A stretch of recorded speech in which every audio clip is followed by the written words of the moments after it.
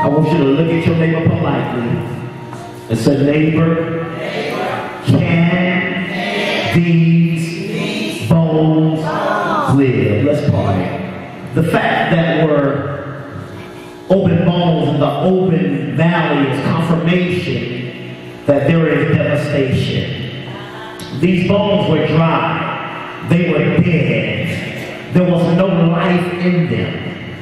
And what you must understand, people of God, last year was a very rough year for many of you. And if truth be told, it was the enemy that tried to take you out. You've been through so much in your life in the year of 2013. Every time you turn around, every time one door would open, then the enemy will come in and attack you and attack you and attack you. And so now what I have discovered that there are so many people in the church. There's so many people in the church, but their lives are just like open, dead, and dry bones. And so now in this textual verse, it was unlawful to the Jewish custom for these bones to be exposed and open. And so now that is how many believers operate. Their lives are dry and open and exposed to the work of the enemy. I'm going to give it to you just the way God gave it to me. Oh, yes. So now, open, exposed, and dry. And there was no covering because there is no complete sanctification of holiness. And so what the Holy Ghost revealed to me in this text is that the Lord is allowing Ezekiel to have this vision because the Lord is dealing with the devastation and backsliding of the Israelites. And so in turn, God raises up Ezekiel, the prophet, and deals with Ezekiel in a very unique and strange way concerning his people. Could I get Apostle to read verse 3? I'm going to do a teaching. Read verse 3 in Ezekiel chapter 37, Apostle Beverly. Verse 3 reads, he asked me, son of man, can these bones live? He what? Say that again, Apostle. He asked me, son of man. Son of man. Can these bones live? Stop. I feel a teaching anointing. So now the revelation of verse 3 is the Lord asks Ezekiel, son of man, can these bones live? I feel a teaching anointing. And then what you must understand, write this down. Can live means a Hebrew word called kara, which means to revive. Answer is amar, which means avouch, which means to confirm or affirm. And so now the Lord means the controller, and Noah is yada, which means prognosticator, which means to predict. And so what is the revelation and illumination of this verse? The theological question is, what is the Lord and who is the controller trying to convey or say to Ezekiel while Ezekiel is in this vision? But what you must understand, Ezekiel is in this vision because of the devastation of Israel. I feel a teaching anointing. And the Holy Ghost, Apostle Beverly, revealed to me, and as I wrote this sermon, I just gave it the Lord, I wrote exactly what the Lord told me to say. The Holy Ghost revealed to me that God, watch this, God was saying to Ezekiel, do you believe I can revive these bones? Y'all, I might just teach today, is that all right? Do you believe I can revive the strength, the essence, or the central meaning of these bones? Watch this. Read verse 11. Verse 11 reads, then he said to me, son of man, these bones are the whole house of Israel. So now we know what the bones are symbolic of. So we see how God is dealing with Ezekiel in this vision, Apostle. Keep going. They say, our bones are dried up and our hope is gone. Oh, Lord have mercy. We are cut off. That's all we left. The text says that these bones are the whole house of Israel. And through their rebellion, watch this, because I got to catch this. I'm not going to move today, y'all. I'm going to teach this. I'm almost done already. Through their rebellion, they have become very dry. So the question is, why did they become dry? They became dry because of their sin. They became dry because of their rebellion. So now, read verse 11 again, because y'all gotta catch this. Then he said to me, Son of man. Son of man. The whole house of Israel. I'll stop right there. So, as we see in the Hebrew language, the word bones in the Hebrew language they are strength. So it's significant that there was no strength in the Israelites. And the reason why there was no strength in the Israelites, because they got outside of the will of God and they allowed paganistic worship and idols in their lives. I'm not going to hold today, y'all. Just watch. I'm teaching. I'm sort of teaching on it. So what the Lord is asking, watch this. So what the Lord is asking Ezekiel, do you believe I can revive Israel and get Israel back into right relationship and fellowship with me? And that's the problem with a lot of people in the church. A lot of people in the church, they're in the house of God, come to the church, paying their tithes, but they need revived. They need to be revived. Their bones are dry, and there's rebellion in their lives. I'm going to pause, because y'all not going to make me preach. I'm going to teach. Y'all not going to make me preach. Evangelists don't go there, because I'm not going to preach. My daughter Stacy, listen, watch, write this down. This is what Ezekiel said to the Lord in this vision, because you got to catch this. See, the Lord said something very significant to Ezekiel in this vision. Watch this. He said, and I answered, O Lord God, thou knowest. Y'all know I'm about to tear this up. Read verse 3 again so I can work this. Read verse 3, Apostle Mary. My God's your anointed woman of God. He asked me, Son of man, what? Can these bones live? So, Jehovah, who is the controller, maker of heaven and universe, the one who sits high and looks low, has manifested himself to Ezekiel in this vision. So now Ezekiel is caught up in the spirit realm in a vision, having spiritual dialogue with Jehovah in a vision. And so now I asked God, when I got to the answer part of verse 3, I said, God, what does it mean? And God spoke to me. He says this. Answered is a Hebrew word, it's amar. And another word is avouch, which means, it means to affirm, confirm, and Lord in the Hebrew language is the controller. And knowest is a word called prognosticator or to predict. So what do you mean by all that, Bishop? I'm glad you asked. Read verse 3 one more time, and we're going to exegete this and get some clarity. He asked me, Son of man, can these bones what? Can the Christian get delivered? Say, can these what? Can the Christian stop playing church? Can I find enough strength and enough power in the Holy Ghost to say no to this and no to that? Come on, Bishop. Can you be revived? Can you come out of that addiction?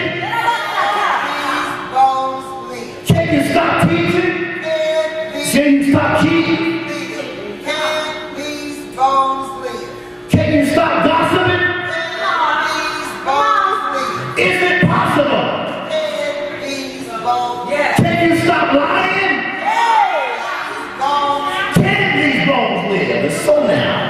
What Ezekiel, watch this, take notes, y'all, because I promise you I'm not going to preach, so it's not going to happen. What Ezekiel, and I'm almost done, be my clock. I got you, Bishop. So what Ezekiel said to the Lord in response to the question is this: Lord, I avouch.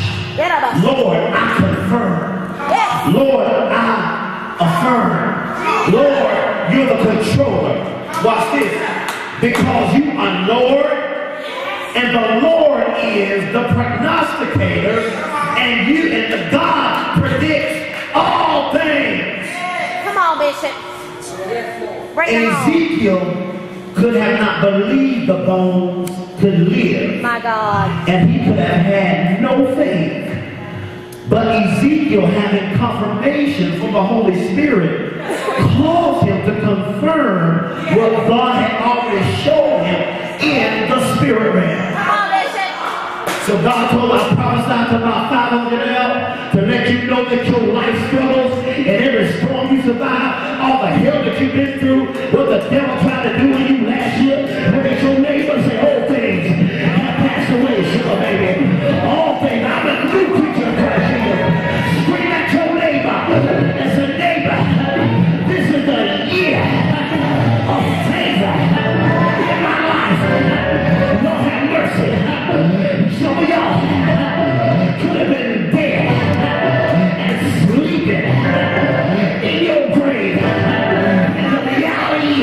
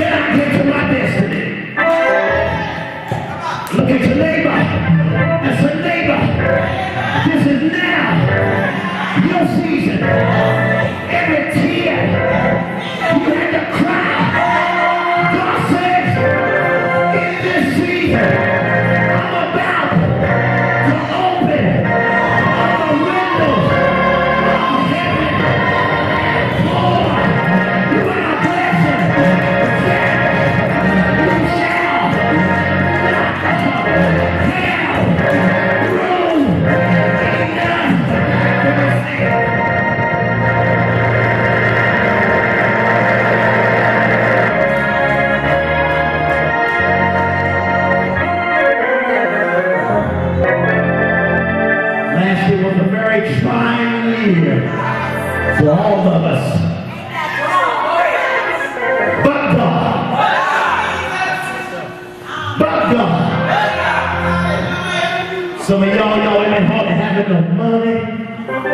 People been coming against you, putting their mouth on you. But you know what? All the warfare is confirmation that it's just right around the corner. If you believe it's right around the corner, you better start praising God right now. Like you never seen before. You believe what God got for you.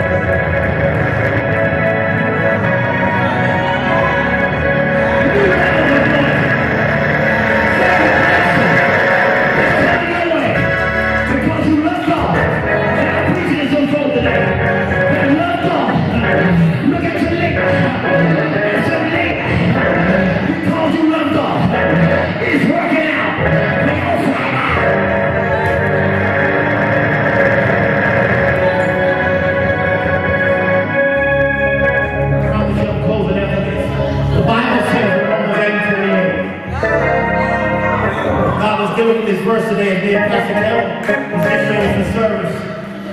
Romans 8:28. Somebody get that, and I want Apostle Beverly to read it.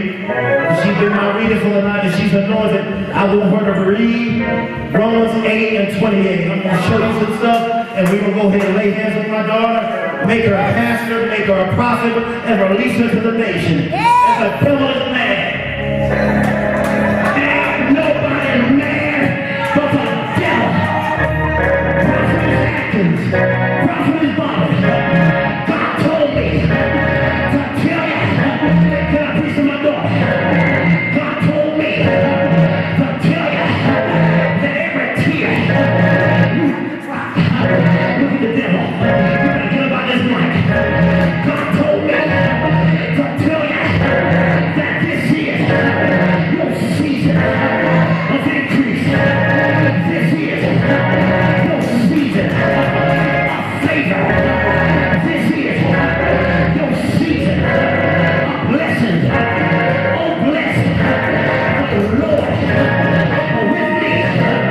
And God told me to tell y'all this is your season of favor. Precious believe it. Precious is coming. Riches believe it. Campbell believe it. Stacey believe it. My hand in my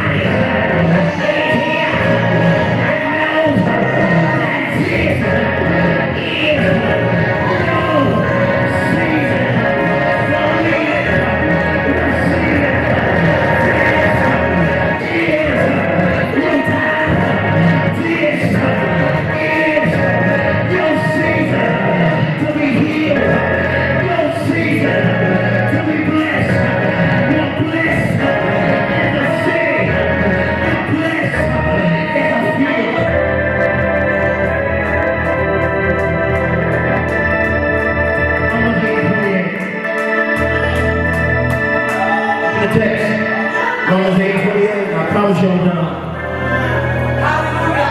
Bishop, you got good time. 21 minutes. Okay. Thank you, Pastor. Romans 8:28. Yes, God. 28 reads, and we know. And we what? And we know.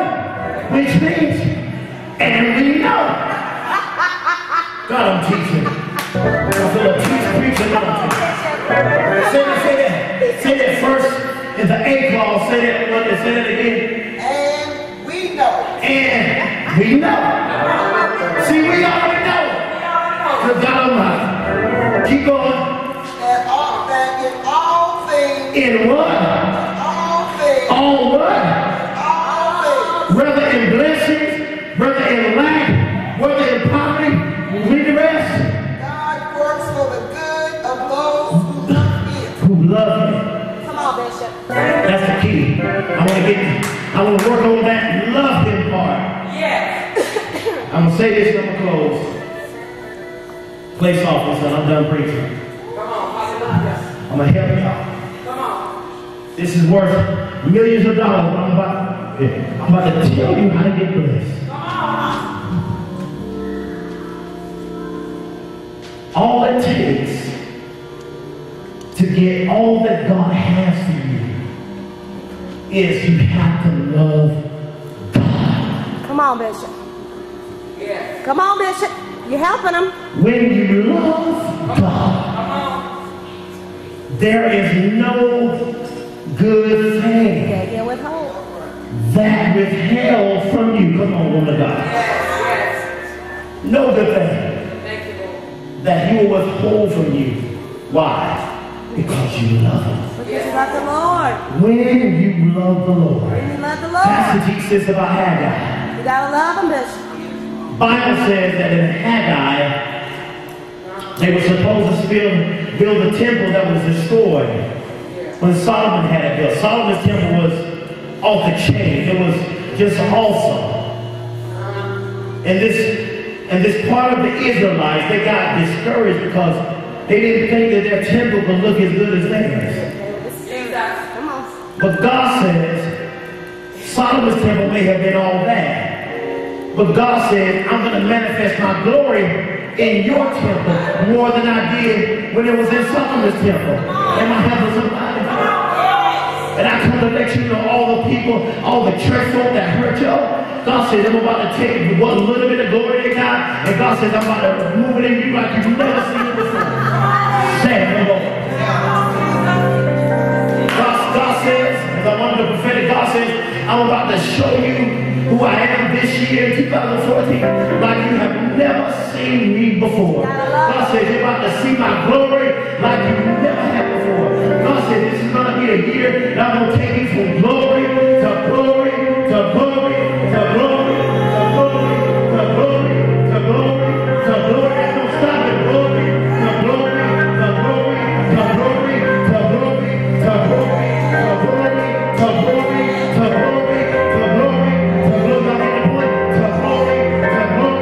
to glory to glory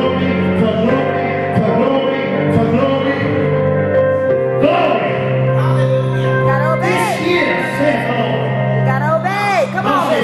See me this year like you have never seen me before. Thank the Lord.